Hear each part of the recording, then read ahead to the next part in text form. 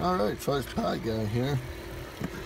Just wanted to give another update on this outdoor enclosure box I have set up for my Raspberry Pis.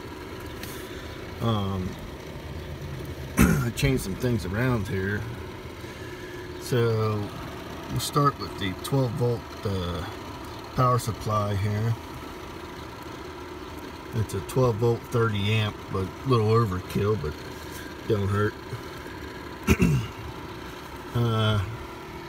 And here I am running 4 12 volt to 5 volt 5 amp converters to power my Pis. So each one of them powers a Pi. I guess you could possibly get away with running 2 on one. I am currently doing that now with no problem. This guy here is a 12 volt to negative 48 volt converter to run the this fan right here. Then I have a 32 dB 12 volt LNA that's hooked up to this Pi over here, running RTL FM. So here I have a USB Wi-Fi adapter, an alpha adapter that supports monitor mode, hooked up to this Raspberry Pi 3 B Plus here, running Kali Linux, and it's hooked up to an external antenna, but not at the moment. Out of this Pi that's hooked up to an outside antenna, I have it plugged into an RTL SDR dongle. As you can see, this Pi here is running, this is a Raspberry Pi 3 running the program called Temp that I have my sensors and stuff hooked to it for indoor outdoor temperature, humidity and stuff. Then this USB sound card is hooked into the Pi, which is hooked up to this radio right here, which is hooked up to an external antenna outside, and it receives audio to feed broadcastively. This guy down here does the same thing. It feeds audio to broadcastively for 2 different things. This one's hooked up to this with this sound card, and the other one is hooked up to this guy for air traffic control. The FeedPi audio cards are pretty nice.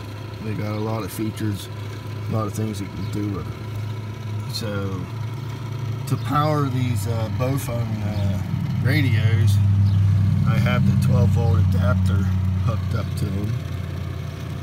So I just have a cigarette plug here with a 2-port adapter, cigarette lighter adapter, so I can power both of these.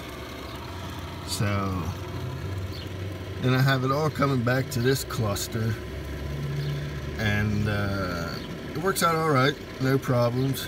I mean, I know I got lost, but it's I don't have no issues. So, and everything's hooked up to a 2-meter antenna, and it seems to work out really well. So that's that. These 2 fans are hooked up to this guy here, which is reading in Celsius, and that's a 12 volt thermostat. You can pick them up for like $5, which works out really nice. You can set it for heat or cool. So, and if you hold the I'll put my finger on the thing here. As you can see how fast it goes up. And right there the fans come on. And they just kind of help blow some air over the pies a little bit. Then this fan here will automatically come on when it gets hot enough. And if it gets real hot, it'll automatically open these. We'll open them up to get air from outside. Down here, I'm using my fuse holder, so everything is fused that I have hooked up to it. So, except for the cigarette lighter, which that's fused, and them two are fused individually, so we're good there. This power switch panel here, this switch controls my LNA, then these two control my pies. I can turn two of them off at a time. Then this one controls the 48 volt fan, which in the winter time I just shut that switch off so that thing ain't running all winter for no reason. As you can see there, that is a box for my 12 volt LED strip with the remote, and I ran LED strip the whole way around the box to give me light when I need it.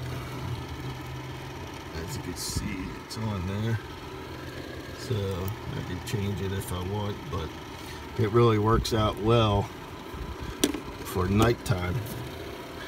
So, but then I have everything hooked up.